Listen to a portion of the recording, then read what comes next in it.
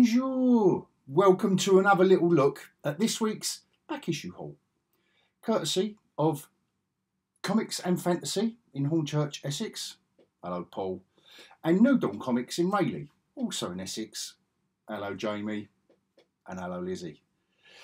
In no particular, they're just both from both. So there's no. I've done them in a little bit of an order, but their details are in the description. So they do mail order. I think they've got both got websites, etc., and they're on whatnot and different bits and bobs. So they do new and back issues.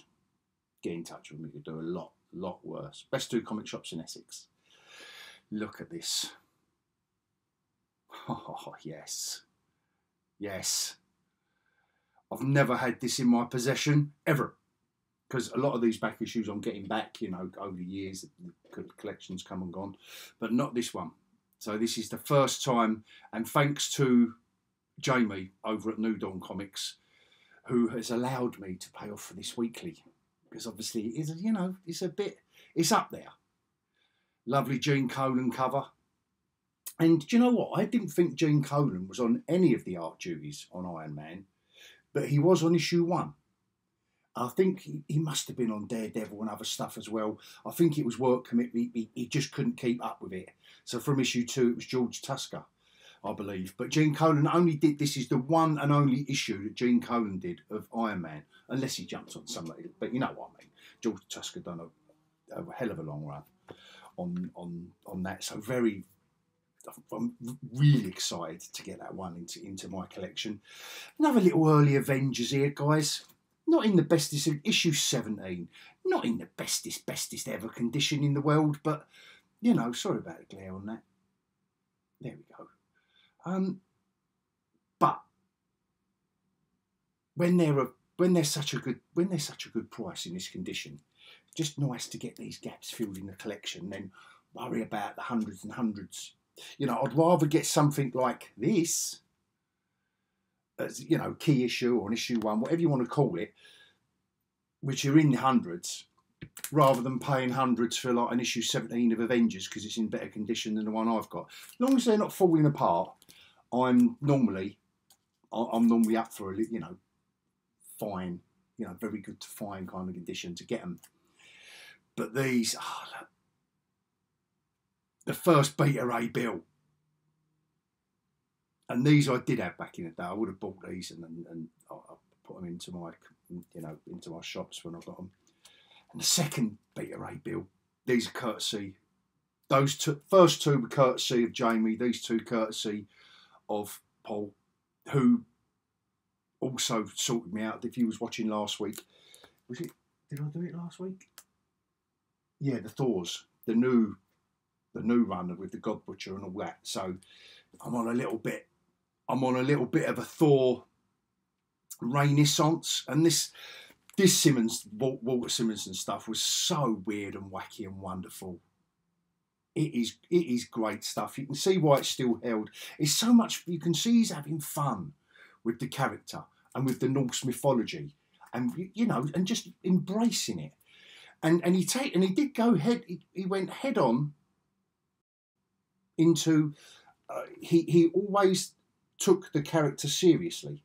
He never did it, you know, there was no like Thor, Love and Blunder and Ragnarok, although I did like Ragnarok for a one-off. But anyway, that's for another video. But no, he tackles the character seriously, straight on. And I like that. That's how I like my comics, to be fair, unless it is a comedy, you know, which is completely different. Beta Ray Bill, look. So I'm on a proper tangent here, aren't I? Paul also sorted me these out, which I didn't. I will be honest. I'll put my hand up. I didn't even know existed. Darren Warren Johnson, whose work Paul knew I've been enjoying on Transformers, and no, he hasn't just popped out the woodwork, Roy. That's my real name, by the way. He's done other stuff. Yay. And again, it is wonderfully fun stuff. He's definitely got the essence. And these did remind me of, funnily enough, and I know I bought them in the same week, which is weird, But these did remind me, it's only a little 5-issue miniseries, but it was awesome. Reminded me of the Simonson stuff, because it's straight on. And again, it's another writer and artist who's having fun with it. Top-notch stuff. It doesn't get any... Guys, got a big pile of defenders here to go through, so bear with me, courtesy of Jamie and his faithful assistant, Lizzie. I absolutely love this stuff. You must all know by now, these are my favourite group. Comic group. So don't start saying, what about the Beatles and the Rolling Stones? You too. This is my favourite. Well, certainly Bronze Age. This stuff and some of the stories inside. I've been sharing them on threads. If anyone's over there on the, one of the I mean, Havoc is the headman. Nebulon, the Celestial. I mean, we'll get to them. What's this? Oh, that's just the secret origin of Nighthawk. He didn't exactly set the world alight, did he, in the 70s or ever? I need to see a Nighthawk mini-series written by Bill Mantlo, or because he's the one that's having a riot on some of these, or Steve Englehart or J.M. DeMatteis, any of those writers from then. Havoc with the Headmen, Nebulon, the Celestial Man, and there's one of these stories in this lot, guys, called.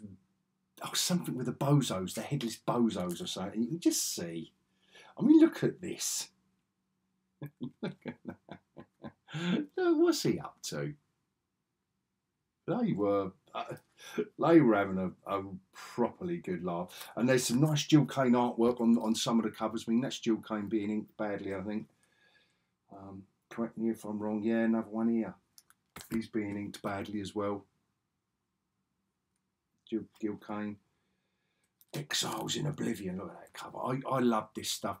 I got all this in a comic called Rampage Weekly in the 70s in England. No, yeah, in the late 70s in England. They were black and white reprints of all this stuff. So some of these comics, some of these covers, I think I've mentioned it before. It's just what got me into comics. So I suppose there is that element of nostalgia there. The Mask of the Assassin.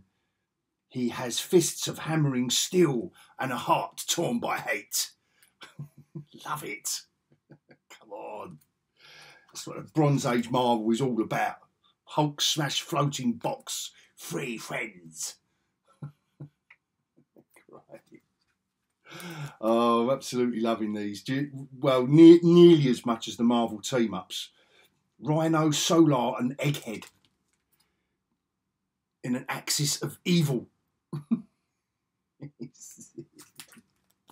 And look at this, and this looks like a Kirby, yeah, Kirby cover. Al Milgram inks. I mean, come on, when would this have been? 76 maybe, 76. So yeah, when Kirby come back to Marvel, around the time he was doing 2001 and Machine Man. No, well, yeah, maybe. Anyway. For another day, Devil Dinosaur.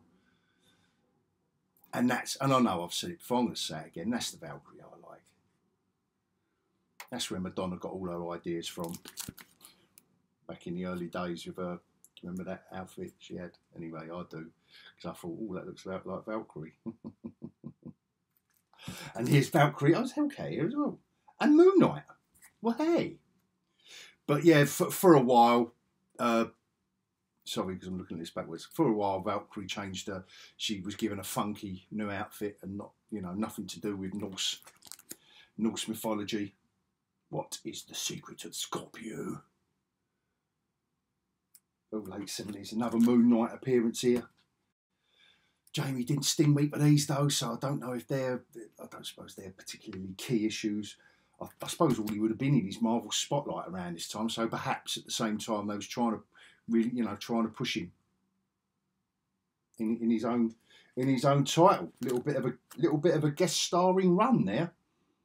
Another one with which I'll probably skip over because I'm not the biggest fan. Nighthawk. Another nice Gil Kane cover. Hulk Submarine Alert. That's what I loved about the Defenders. and Red Guardian. Now, not the bloke from Stranger Things in the Black Widow movie. This is Red Guardian, yeah.